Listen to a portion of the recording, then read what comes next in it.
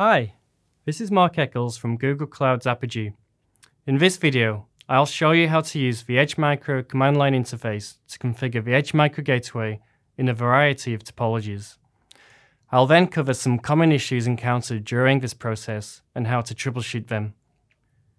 An interesting fact about Edge Microgateway is that it depends on and operates together with Apigee Edge, either with public cloud or with your own on-premise cluster.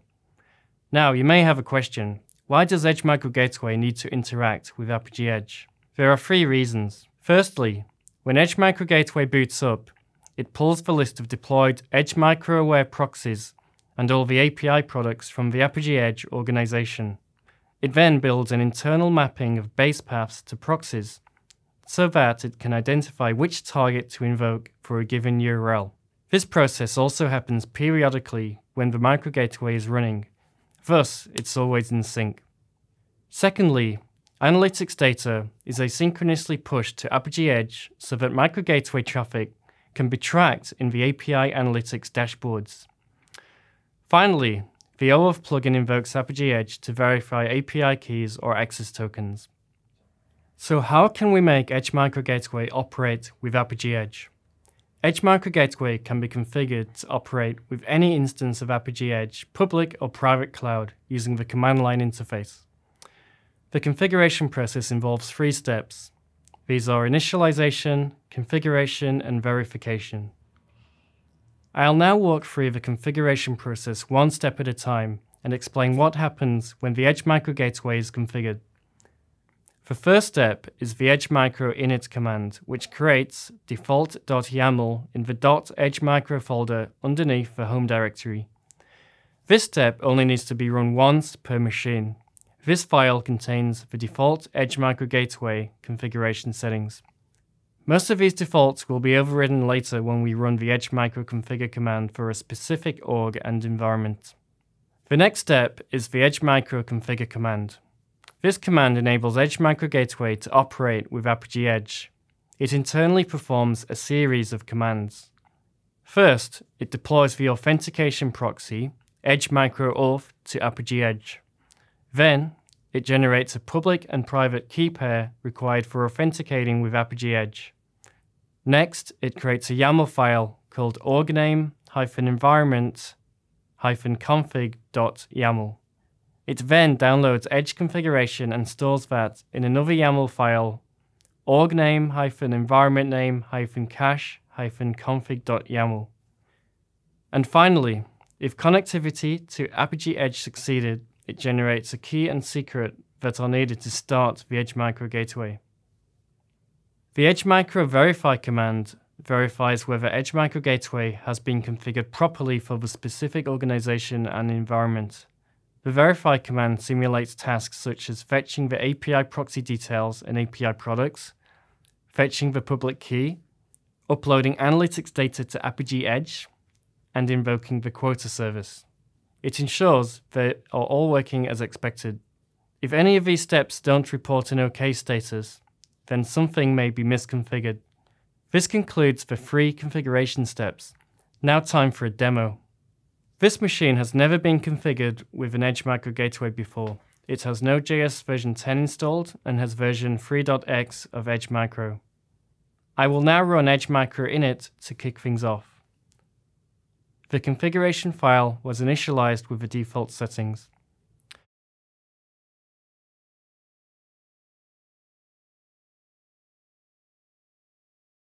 Now I'll run Edgemicro configure. Since I'm using Apigee Edge Cloud, I'll specify the organization, environment, username, and password.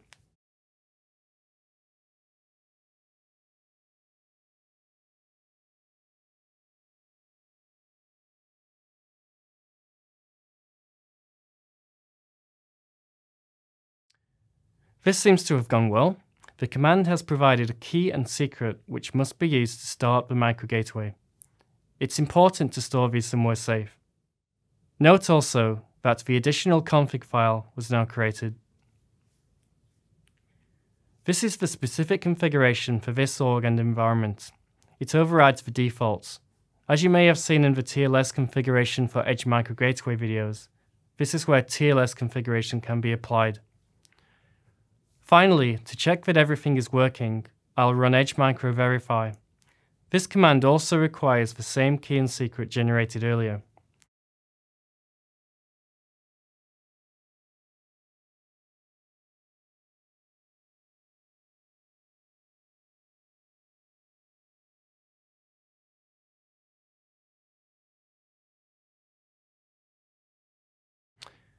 Cool. Everything is reporting as OK.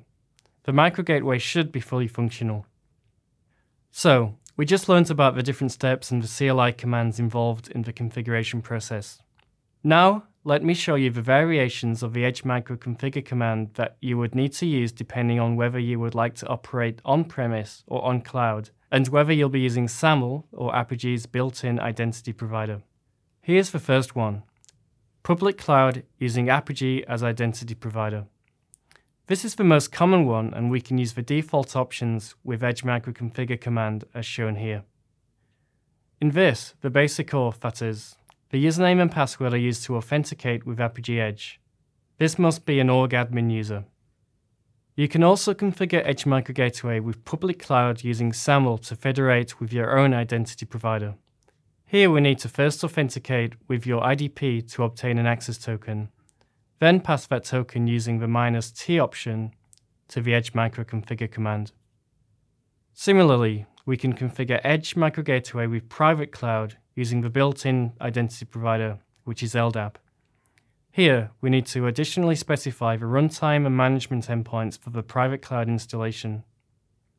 Lastly, this is how you configure Edge Microgateway with private cloud using SAML.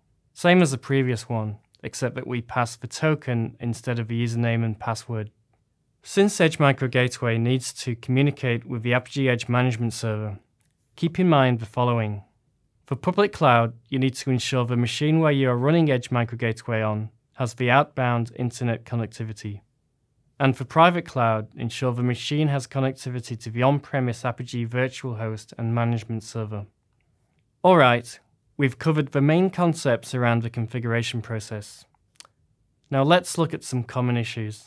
Typically, you may see connectivity, 404 and authorization errors during the configuration process. One of the most common errors that you will see is error cannot post. This occurs when there is an error while communicating with Apigee Edge. The stack trace may vary, and you will sometimes see a message underneath the stack trace that gives more clues to what went wrong. These are the three most common causes for this error. Invalid domain name specified in the management server URL. This is specified by the -n flag when using private cloud. A lack of outbound connectivity from the machine to Apigee Edge. Or the Edgemicro management server is configured with an invalid SSL certificate. This would typically happen when using private cloud, because Google manages the public cloud management API endpoints for you. The second most commonly seen error is unable to identify proxy for host, which results in a 404 response code. This error can occur if the Edgemicro auth proxy is not deployed on the specific environment where you are trying to configure Edge Microgateway. To resolve that, you'll need to deploy the latest revision of the Edgemicro auth proxy. The Edgemicro auth proxy is not configured to accept the requests on the specific virtual host. To resolve this, you will need to modify the proxy endpoint of Edgemicro auth proxy to accept requests on the specific virtual host. The Edgemicro auth proxy is configured with a custom base path. Either modify the base path to use the default path, edgemicro-auth, or modify the YAML config file to point to the customized base path. Authorization errors are another common issue observed with Edge Microgateway. This typically happens if you incorrectly pass username and password for SAML-enabled orgs, where instead you should be passing the token using the -t parameter. Remember that a token must be passed instead of username and password for SAML-enabled orgs. In this video, we learnt about the purpose of Edge Microgateway configuration and how to configure it with public and private cloud using the CLI. We also explored the various problems that can occur when configuring Edge Microgateway. We hope this leads you on the way to success with deploying and serving APIs via the Edge Microgateway. Thank you and stay tuned for our upcoming videos.